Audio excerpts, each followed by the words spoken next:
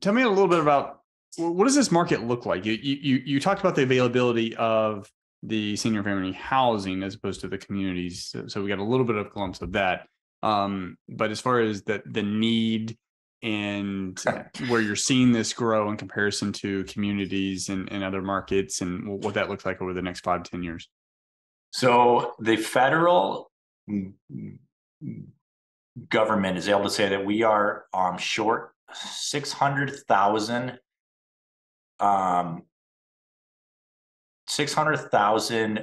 beds by 2050. And we are nowhere on track to ever hit that. So what's happening is the aging of our country. 10,000 people every day are turning 65, 4,500 are turning 85 every day. And it's the aging of our whole country that 70% of people in the country is going to need help. They are going to need this type of care. And it gives people the opportunity to look at and say, what would I want? Would I, if all things are equal, right? If you were able to pay 6,500 each month, would I prefer a 100 to 200 plus type building with a caregiver to 20 to 30, or an awesome cozy home that has 10 to 20 people with a caregiver every 5 to 8 people? Mm-hmm. That is drastically different. Previously, people didn't think they had the option. What's happening is COVID exposed problems in the healthcare of the country. And what happened is when families are taking their parents home because they're terrified that in a 200-bed building, COVID's going from person to person to person to person and killing 42% of people that were able to pass from COVID were in those type of buildings. It demonstrated the biggest problem with the industry. So for the first time in a long time, the bigger competitors got a black eye because they were all over the front page of the paper. What comes out of that is that the country is aware that that might not be the best option for their family, but they don't get that there's any other options. So I'll bet you if you would poll everyone that is able to hear this right now, 98 out of probably 100 people that are on this haven't ever heard of a home that cares for seniors. And that's why I do 25 to 30 of these each year, because I'm trying to teach people that there are other options out there, that there's an other part of the industry, which happens to be the top performing asset class from 2005 through 2015, outperforming apartment buildings, industrial, office, and all those things that people talk on all the time, but they outperform them by over 5%. Now, I chose that time frame purposely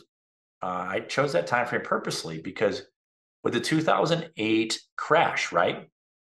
I was trying to find out what asset class can handle when things go tough, when things aren't very good. Because when all things are good, everything tends to do pretty well. We're at a phase right now. We're in the first quarter of 2023, and people are afraid. They are terrified that they don't know where to put their money. And if they don't, you've got inflation that's eating it up at 8+ each year anyway. So it's creating an atmosphere that folks really need to realize that there are other opportunities out there that you could get in that have assets underneath it and have a health care piece to it that is always going to be there because of the aging of our whole country for the upcoming 10, 20, 30 plus years. There's going to be lots of opportunities to basically take what happened the past 2 years and fix it so it doesn't happen again. Where if it does happen, the care's offered in homes that there's 10 to about 20 people, and we can have an in-home care person that doesn't leave. You can contain it. It's possible, but you can't do it in 100 to 200 plus beds. Yeah. So these in-home care facility nurses, if you will, or representatives, they live there too, right? Or they're on shifts. They are currently on 8 hours. But what we would figure out post-COVID that what we would do different is we would actually build out housing in the homes just in case that ever happened over. Where they need to stay overnight. Yeah. Yeah. Okay. Because what happened is the other places did not close down and they had people going in and out, in and out, in and out. And that's what caused people to die. Yeah. Yeah. And we have plans in place where if this ever happened over, we would do things differently. But we didn't have anybody pass in any of our homes from COVID the entire time. Not every other place is able to say that. That's what was different on what we were able to do than every other place that's out there. And so you were doing this before COVID? I was doing this before COVID for years. Yes. Okay. We got into doing the industry back in 2014, and I was jumping up and down telling everybody, but it felt like they didn't really get what I was doing because they felt that the other option was fine enough that they didn't have any issues with it. And until COVID happened, and then everyone's like, "Oh, you were able to do homes? What a good idea!"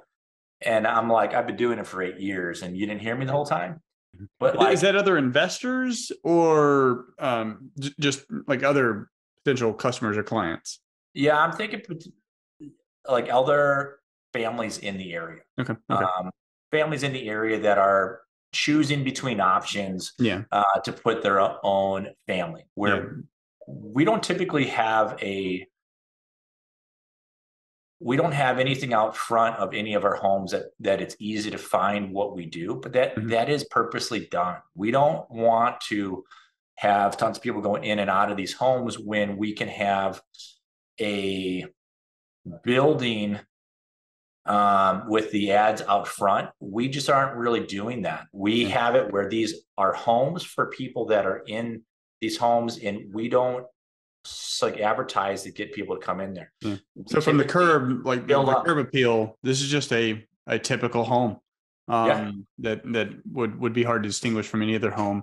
It's just through word of mouth or maybe just online marketing. That's how you're getting traffic. What we do actually is we partner up with like local hospitals that discharge people out every day. And what happens is when they are able to discharge them out, the hospital doesn't get paid if they come back to the hospital within 30 days. So what happens is when they discharge Medicare? The hospital through that, and so insurance, the how they, I didn't know that. Yeah, it's really interesting. So what happens is, and that's got to, which it shouldn't, but that's got to play into level of care, especially among chronic visitors. I know this firsthand with family. It can be very frustrating with the lack of care. In those kind of situations where they're in and out all the time. Yeah. So we had a local hospital, right, where they were getting 45% of their people to come back to the hospital within 30 days. This picture,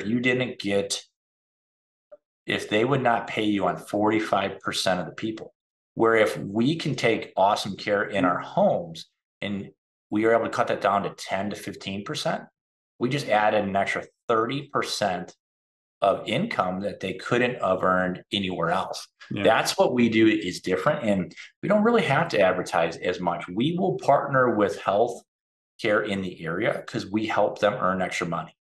When you talk to them on them earning extra money, they will have that talk easier than if you are trying to advertise, where we don't really have to do that.